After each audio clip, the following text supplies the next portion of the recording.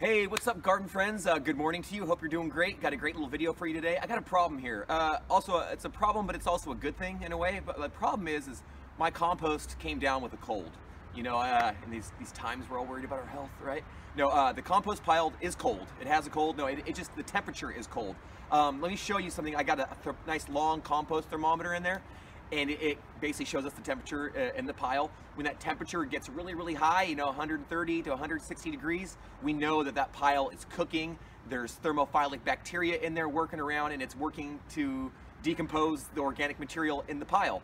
When that temperature comes down, like right now, I'll show you, it's at about 60 degrees Fahrenheit or about 15 degrees Celsius. So it's pretty cool. It's actually really cool out right now. It's been lightly raining, but that shouldn't matter about the internal temp of a hot compost pile. It doesn't really matter how cold it is outside. If it's a nice, good sized, solid pile and there's a lot of breakdown going on, a lot of bacterial activity, the temperature should rise up pretty high. And so right now it's really low. What that tells me is that wherever I'm probing and getting those low temps, is that it's not decomposing at that rate. There's no thermophilic bacteria in there doing its thing, which could be a good thing. It could mean that the compost is actually done in those regions, and it's time for me to sift it, remove it, separate it.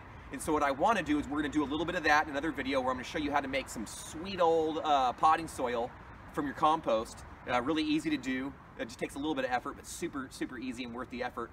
But another thing that we're going to do is actually then chop up this material. I don't know if you can see it here, is I got lots of fresh material that I've been adding to the pile. So even though the top of the pile right behind me, you can see it, it looks like big branches and sticks and twigs and all the normal material that you'd see in a solid compost pile.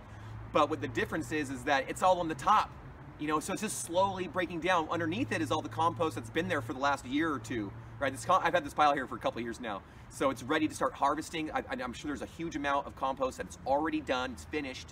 Like I said, we need to sift that, remove it, but then also leave a bit behind so we can chop up this unfinished material and then actually bury it. And then we're gonna see if we can kind of give our pile a fever. Maybe we'll have to come back and check back later on this pile to see if we can go from having a cold to having a fever, because that's what we really want in the compost pile from time to time. That temperature fluctuation is totally normal and fine, but we really want that temperature to go up so we can break down. I got branches and twigs and leaves and things like that. We want it all to break down, and so for that to happen faster, more rapidly, we're gonna chop it. I'm gonna use some loppers, maybe a shovel, get a little workout in, right? We all could use a little bit more exercise in our day. I know I definitely could. I'm so out of shape, it's not even funny. I've been sitting down way too long, right? Kind of sedentary like this pile. I need some activity, I need some movement, right? And so we're gonna do the same thing with the pile. I'm gonna chop it up, mix it up, and then actually bury all the new material just below the surface with some soil on top, and then watch. We'll come back, we'll check later, and we'll see if we can't get that temperature to rise up, get well over 100 degrees Fahrenheit, hopefully even over 120, 130. We'll see how hot we can get this pile just by turning it. All right, so sit back, relax. It's time to do some field tripping. Boom. So as I told you, I have a big old long compost thermometer in here. That thing's like 2.5 feet for almost 3 feet long, so it can probe down deep into the pile. I've actually moved it around the pile in a couple different locations to see, you know, if some spots are hotter than others or cooler than others. But for the most part, I keep getting a similar temperature reading, and that's telling me that the core of my pile is pretty much done, right? So you can see right there, it's 60 degrees Fahrenheit, and that's what, about 15, give or take, maybe 16, 17 degrees Celsius, which is too cool. Which means, well, not too cool, but it's so cool that it tells me that the pile is done, right? So over here, I'll show you what I mean by done is when you have material that when you dig down, it's not full of all the biggest, largest chunks. And here's some right here that's pretty close, although it's been getting rained on pretty good. But you can see that's done, right? So starts off like that, ends up like this. And so that's what we want. So what we're gonna do, like I said, we're gonna chop up some of these largest pieces. Like you see, I have a lot of large material branches that I've just been adding as I clean up the yard.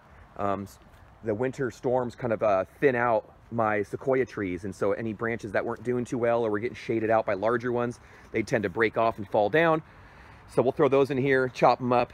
Pretty soon I'll be starting to mow the yard again. I don't have a very big lawn, but enough to add to here. And if you really want to get your compost hot, grass clippings, fresh grass clippings do great for heating up your pile. You can see, like I said, I got a lot of material on the exterior of the pile, But if we're able to chop those up into a little bit smaller pieces, and the reason why we do that is it just speeds everything up, right? It's like chopping food up for a little baby or whatever. It's just easier for them to eat and digest, right? So same thing for our compost pile. Whew, got a skeeter in my face. And so what we want is we want to chop that up, get it buried up, and then we'll come back and we'll see if we can't turn the dial up, right? Like I said, we actually want to get it to where it's almost up there to 140, you know, 150 degrees would be really cool, because then we know the pile is hot and cooking.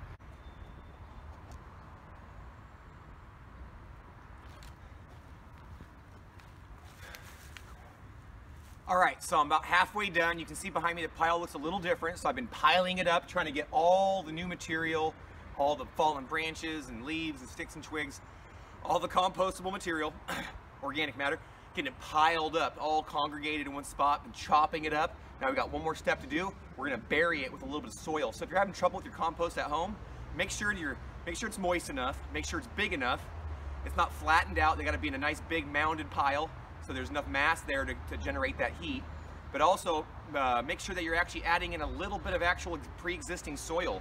There are a lot of organisms and bacteria and fungi and microorganisms in soil that are gonna, once they're topped on top of this material, it's gonna surround it, and then this material will break down, decompose so much faster when it has a little bit of a natural soil right on top of it.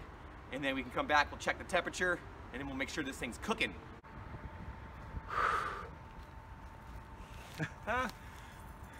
Woo!